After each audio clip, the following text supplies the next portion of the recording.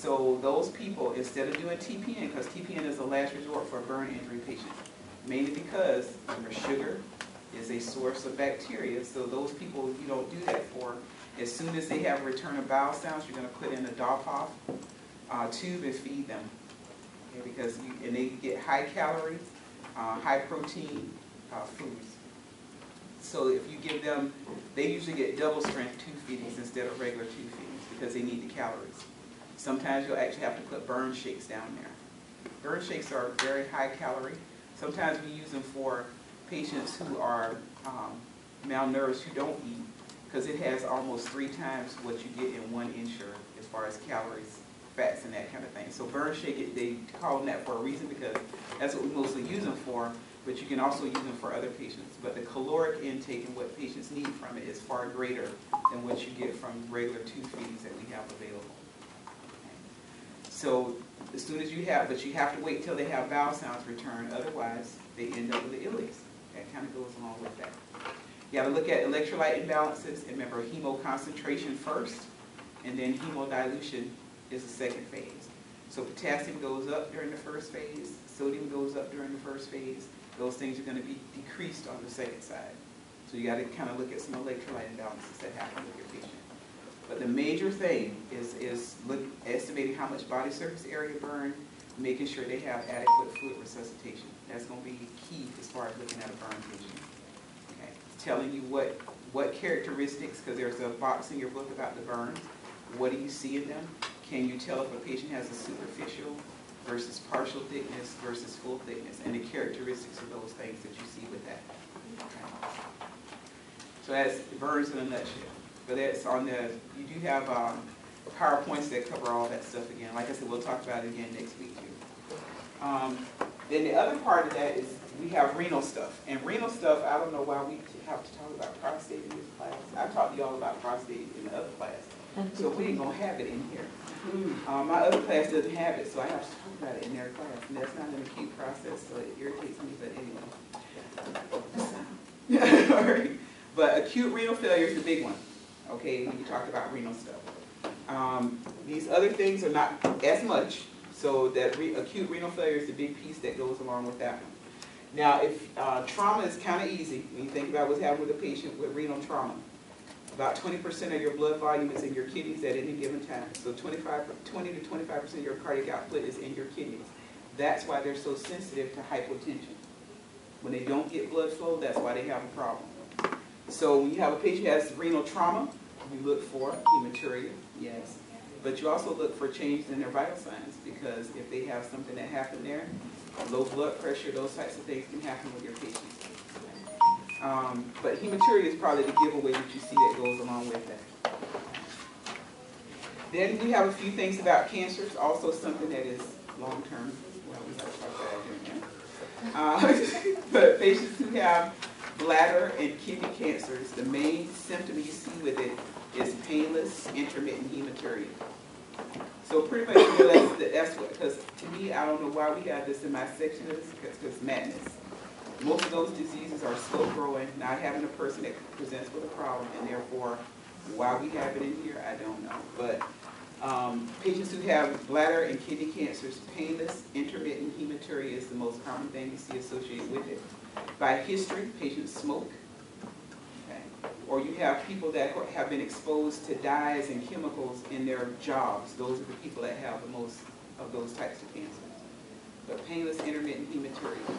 And if you have a patient who has kidney cancer, you may also be able to see, you can actually palpate the mass. Bladders, you won't be able to do that, but the kidneys, you sometimes can actually palpate a mass if it's large. Then we have renal artery occlusion or nephrosclerosis. Yes, that is one you see. Sometimes we have a patient who has persistent hypertension and you can't figure out why. You know, no other risk factors, their normal weight, all this kind of stuff. We can't figure out why this keeps happening to the patient. Sometimes it's because, remember, the whole process of atherosclerosis is not only happening in your coronaries, it also happens in every other arterial system you have. And so sometimes we have patients who are resistant, and we try, you're on 6 different blood pressure medications, and you are still hypertensive. You need to do a renal arteriogram, and if it's sclerosis, you go in and open it up just like you do with the coronaries. Sometimes that will resolve the whole problem, but about 30% of the people, even if you do that, will end up being hypertensive. But sometimes that's what it is, and it's always the last thing doctors check. But why it happens is if you have narrowing in the renal artery, the kidney itself is not being perfused fully, and all it does is activate renin, angiotensin, aldosterone. That's happening all the time. So it's like a dog chasing the tail. You have release of renin, which is going to have with the aldosterone. Aldosterone raises your as sodium goes with that. So as the sodium level goes up, then you're going to get fluid, increases vascular volume. Then you have angiotensin 1 converted to angiotensin 2, both potent vasoconstrictors. So all it does is raise your blood pressure continuously. So that's why even you can give a patient meds forever, and it's never going to change anything. So we have to just go and find out if they have an occlusion there. We can go in and open it up. And like I said, 70% of people will be cured. No other blood pressure medicine ever. But 30% of those people still continue to have the problem. What we do know is that a lot of times their blood pressure is lower at that point, but they still are hypertensive. And but the big one is acute renal failure. You gotta know the phases, know the causes, and talk about some of the things that happen during the times that the patient is having those things. So pre-renal, intrarenal, post-renal are the causes. So pre-renal is something that happens outside the kidneys. We've had that already, hemorrhage, septic shock, all those things. Those are things that are not happening in the kidney themselves.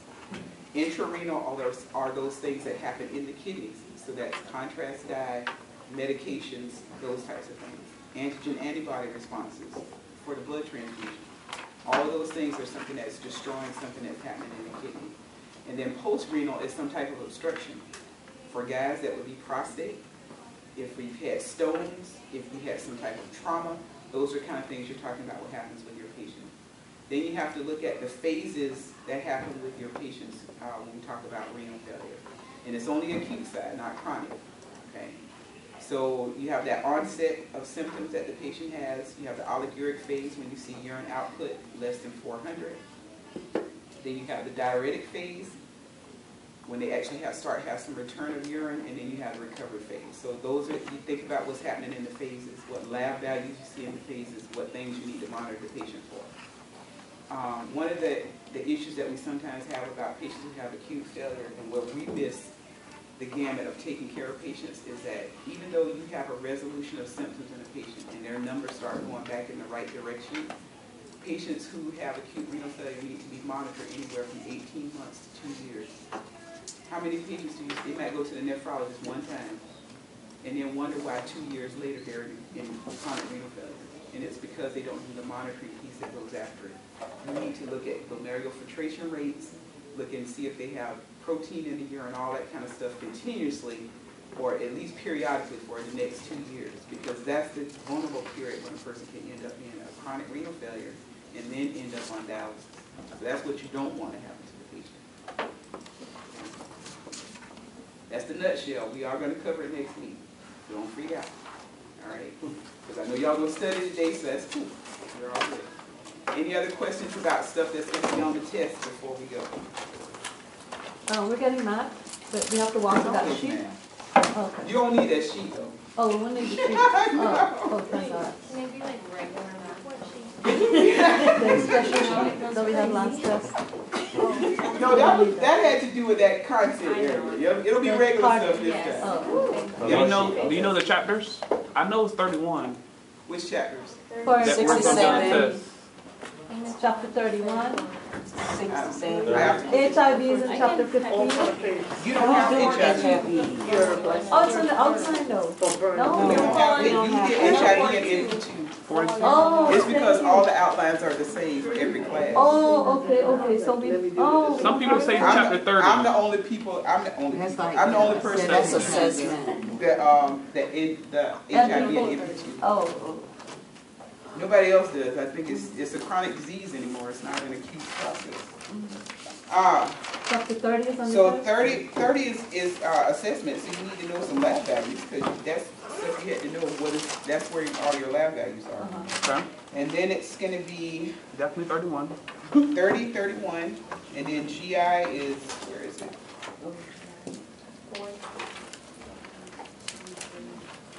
Because there's GI stuff is spread out.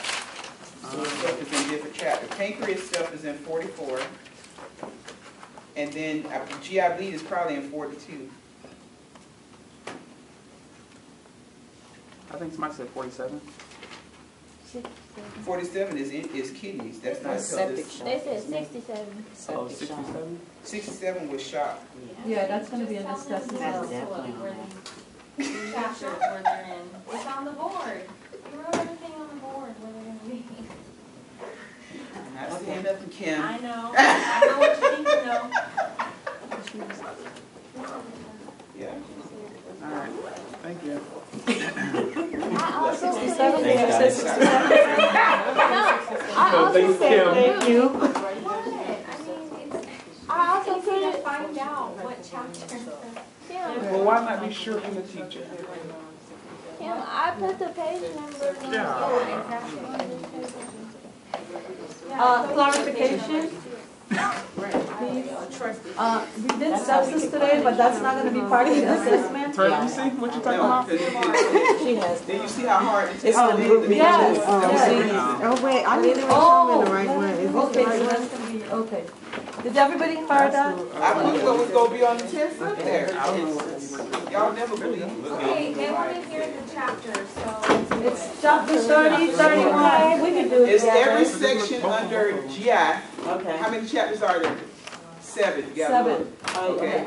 Then it's gonna be 30 and 31, which is And hematology. 67 No, she just said that's not gonna be Okay, I there. didn't hear her, I'm sorry. Oh, Also, 67, no. because we just took a test today. Took the quiz. Oh, We took the quiz for chapter 67. A yes or no would have been fine. Huh? Huh? A no would have been nice. Sorry, Sufficient. Sam, I gotta give you a hug. I didn't mean to be like, no, so loud to me. Because I was Sorry. talking to him. I'm sorry. I didn't hear her. Gotta give a hug for that? No. Because I hurt her if I hurt her feelings, I don't want. No, no. I have to touch something. Have a good day, bye.